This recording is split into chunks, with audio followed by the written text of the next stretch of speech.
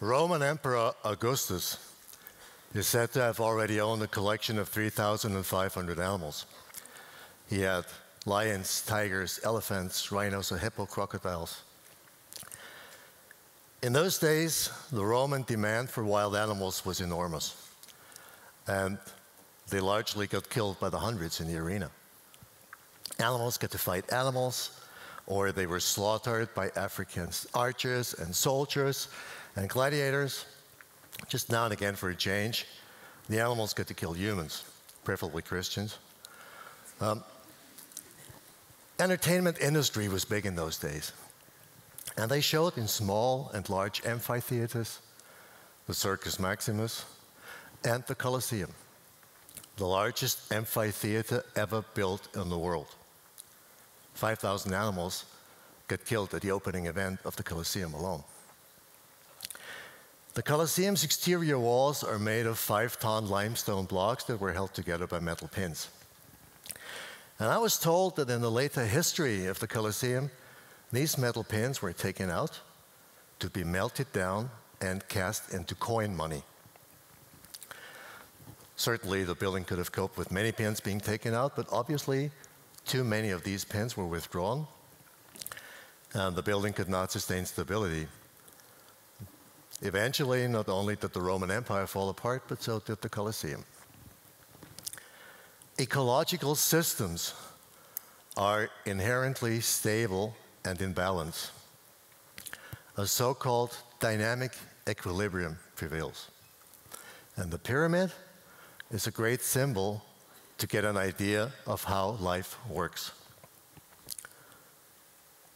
Broader layers below provide stability to narrow layers above, which they carry and support. Ecological pyramids represent quantitative layers of biocenosis, of ecological communities. In the very bottom layer, we find the producers. Masses of plants and algae and even some bacteria that have this divine ability to turn inorganic material and sunlight into organic matter. It's a process we call photosynthesis. These organisms, they don't need anyone else. We have animals that, in the above layer, we have animals that feed on the below layer, on the organisms in the below layer. These organisms only represent a small fraction of the amount of the below layer. So, despite the use and consumption of plants by animals, there will still be enough plants left. They will sustain, and thus will the livelihood of the herbivores. So in this category, we find insects, birds, and all the classical large herbivores: antelope, deer, giraffe, rhinos, elephants. There is also an interdependency. Birds, for example, they ingest plant seeds, which, once they pass through the bird's intestinal tracts, subsequently see the light of day again, this time fertilizer included. That way, the birds make sure that vegetation will regrow. And the layer above, there are predators. Carnivores that feed on the herbivores. They can make sure that the herbivores are kept at a reasonable balance and that they don't get out of hand. Above those carnivores, there are other carnivores that feed on the previous carnivores and keep them in a balance, and you get the picture. It's like the animal version of Le Grand Buffet. At the tip of the top, there is the top predator, the final user, the end consumer, the ultimate customer. You laugh, that's us, that's you. Hey, we're on top, how great is that? While some people believe that being on top allows you to do whatever you want to who and whatever is below, others who share a certain characteristic that has become very rare these days, it's called common sense. They know being on top implies responsibility. They realize the value of the base because they know the higher up, the greater the fall. Should we use nature? Of course. We are using nature already. We go out, get some fresh air, enjoy the sunlight. We go hiking, skiing, mountaineering, rock climbing, diving. We also use animals and plants. We fish, we hunt, we farm. Even if we never leave the city, even if we never go outside, we still use nature. We drink water. We eat plants. We eat animals. We install windmills, solar panels. We impound rivers to generate electricity. We burn oil, gas, coal, timber. We use machines and devices that contain minerals, metals, noble earths. These things do not grow in styrofoam boxes, like the meat that we buy off the cooling shelf in the supermarket. These things, they're blown, torn, dragged, logged, mined out of the soil, the earth, the forests, the sea. We do influence nature and nature's inhabitants in so many ways. When we drill for oil, mine for gold, drag nets through the sea, when we destroy forests by fire, inclusive of the natural inhabitants like orangutans, turn their ashes into plantations for monocultures to produce palm oil and feed for animals in the meat production that we turn into junk food that makes us fat, bloated, and tardy.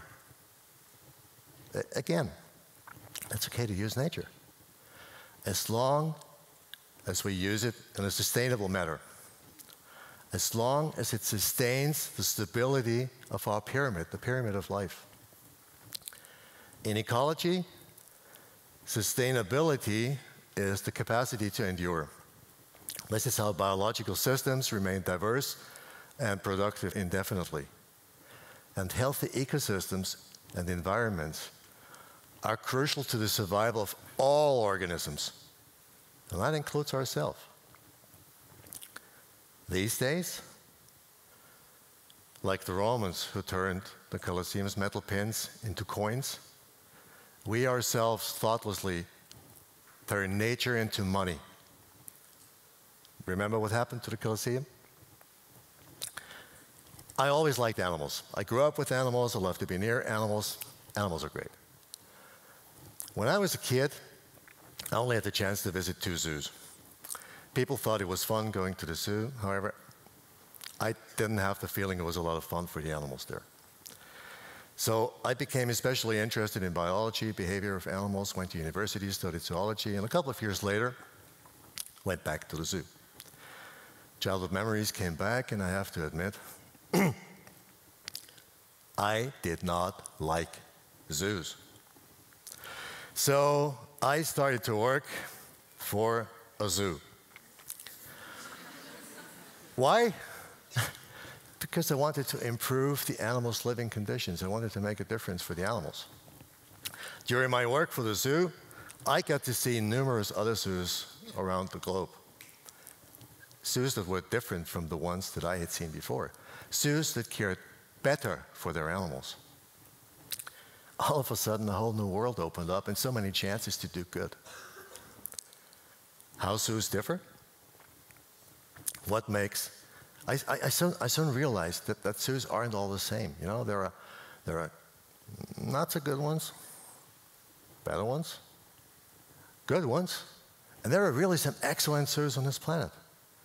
So what makes a zoo a good one, or even an excellent one? Zoos are a little bit like icebergs, you know. The tip of the iceberg, this is what you see when you go to the zoo, the obvious above, but a lot of what good zoos do is hidden underneath the surface. And it seems to be invisible for many until we take a closer look underneath. Zoos give their animals, good zoos, give their animals freedom. Freedom from thirst and hunger. Freedom from discomfort. Freedom from pain, injury, disease. Freedom to express natural behavior. Freedom from fear and distress. Good zoos are accredited with international zoo organizations demanding the highest standards in animal care, research, education, and conservation. Conservation is a clear message. Zoos put themselves at service for conservation by breeding endangered species. At the same time, they support habitat conservation in the wild by the provision of personnel, knowledge, training, education, and funds.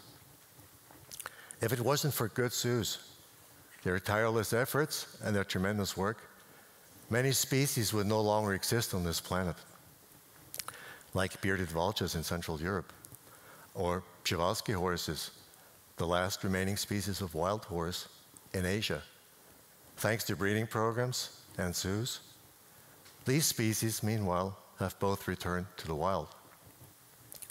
Zoos breed and reintroduce vultures to supplement stocks in India, Pakistan, and Nepal, where numbers have declined by 95% due to the consumption of diseased cattle that have been treated with diclofenac, a painkiller widely used in livestock but highly toxic to vultures. There is a twist to the story. In many countries in Central Asia, vultures are very important to humans. They play the lead role in so-called sky burials, a funeral practice that takes place where the ground is too hard or too rocky to dig a grave, and where cremation is not an option due to the scarcity of fuel and timber. So corpses are put out to be eaten by the vultures. No vultures, no disposal of dead bodies. So over time, you run into a hygienic problem, not to mention the smell. Zoos also provide valuable work in the field. They go out to study the ecology and diversity of species in the wild. Knowing and understanding species-specific requirements are an important prerequisite for conservation measures. Critical voices demand that no money must be given to zoos. All the money must be given to saving the wild. What if we are too late in saving the wild? What if all our endeavors saving the wild do not suffice? What if we just cannot save a species from extinction? Once they're gone for good. They're gone forever. Once they're gone, they can no longer return, regardless of whether the circumstances for their survival in the field have improved or not. Some people demand that species facing extinction should be allowed to go in grace. Let me ask you, how much grace is there in suffocating in poisonous slush? How much grace is there in getting your horns chopped off while slowly dying? And how much grace is there in becoming burned alive? While some people want to let species go, I think it's only fair and righteous for zoos to do everything they can to prevent just that. Certainly, this is not the easier way. Zoos provide urban recreational spaces. 10% of the world population visit a zoo every year. We're talking about 700 million people. That's more than attend sports and other events combined. So for most people from all walks of life, zoos are simply the only place where they can be close to wild animals, where they can hear, smell, and see wild animals in their right size. No documentary, no matter how good it's done, can substitute that experience. When you see an elephant full screen, then the camera zooms in onto the fly on the elephant's ear, and then you see the fly full screen, same size as the elephant before. Suggesting to only watch documentaries instead of seeing real animals, it's like suggesting to watch porn instead of having actual sex. At the zoo, everything is real, including the sex bit. Good zoos, they create emotional bonds between humans and animals. Emotional attachment and understanding. Zoos provide first-hand information, and they can show you ways of how you can participate in habitat conservation, in environmental protection, and how you can participate in saving species and animals' lives. Sometimes it's just as easy as not to buy certain things. Remember the pyramid of life? Zoos, good zoos, try to fill the gaps that we tear into the pyramid of life. At least they provide some pillars in their struggle to prevent the collapse. They want to sustain stability through breeding programs, education, research, and they want to raise your awareness for conservation. They want to put metal pins in before we take too many out in order to prevent to end up like the Colosseum did. But they can't do that alone.